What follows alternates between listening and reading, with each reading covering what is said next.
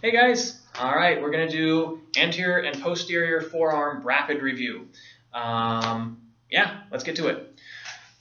Anterior forearm has 3 compartments: superficial, intermediate, and deep. Superficial has 4 muscles. We remember like this. They are, and they all come from the medial epicondyle, they are pronator teres, and then to the shaft of the radius. Then you have from medial epicondyle up to the the second and third metacarpal heads. That is flexor carpi radialis. Then right here, inserting here, you have the palmaris longus, and that goes to the palmar aponeurosis.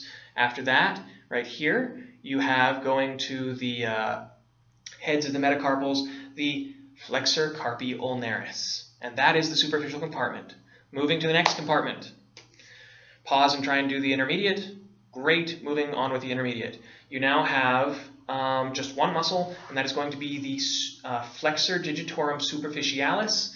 Comes up and inserts on either side of the middle of each of the phalanges. So it doesn't operate this last joint, just the middle ones. All right, moving to the deep compartment. We have 3 muscles. One right here. This is going to be the pronator quadratus. Okay. One coming from this side, which is the finger side right here, shaft of the ulna. That's going to be the flexor digitorum profundus, and that one's going to go in between. You remember how the superficialis went to either side? Profundus goes just clear to the end, in between that little fork that the superficialis left for it to go through. Profundus will go to the end, flexes. Next, we have from right here, thumb side, flexor pollicis longus. All right, shaft of the radius to the tip of the thumb. All right, that's anterior. Hopefully you got that. And now try to do posterior. Okay, now we're going to go ahead and do posterior together.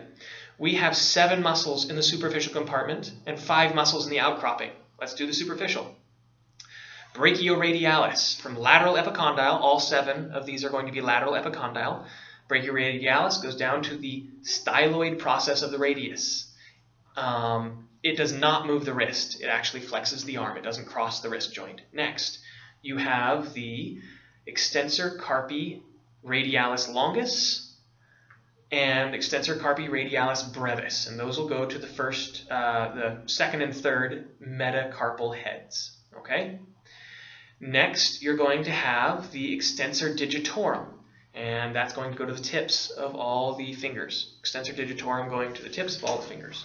I guess I should show you guys what I'm doing, right? All right, next, we're going to have from the lateral epicondyle, we're going to have the extensor digiti minimi. It will go to the tip of the pinky finger. Next, we're going to have the extensor carpi ulnaris. It goes to the lateral aspect of the 5th metacarpal right here. Carpal bones. Metacarpal bones. All right. So the 5th one. Then our last of the 7 muscles is anconeus. It goes from lateral epicondyle to the olecranon process. And if that gets smaller, then the way that that's lined up is going to extend the arm. All right. Now, hopefully you got that. Try to do the outcropping. All right, let's hit the outcropping. Outcropping are going to basically be muscles that kind of come out here and then they go up around here. So first, we're going to have the abductor, so it moves the thumb out, pollicis. All right, and that's going to go to the lateral aspect of the metacarpal right here, and correct me if I do anything that's off, all right? Okay.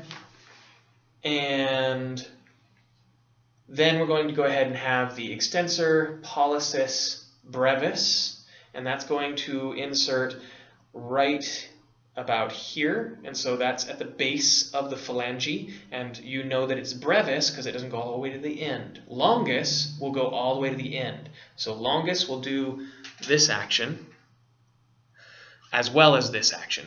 Brevis will only do this action right here, because it does not cross the upper mid-thumb joint.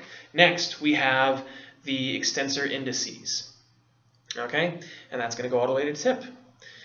And those were 1, 2, 3, 4. Oh, yeah, number 5, supinator, all right? Number 5 or number 1, whatever order you like to do it, supinator is going to come from the posterior aspect of the ulna. It's going to wrap around like a mouth to the front of the radius, and you can see that that would give really good leverage to make your hand go palm up, which is like holding a bowl of soup, so we call it supination. That's not why it's called that, but you can remember it. And hopefully this rapid review has been helpful. Stay solid and rock hard.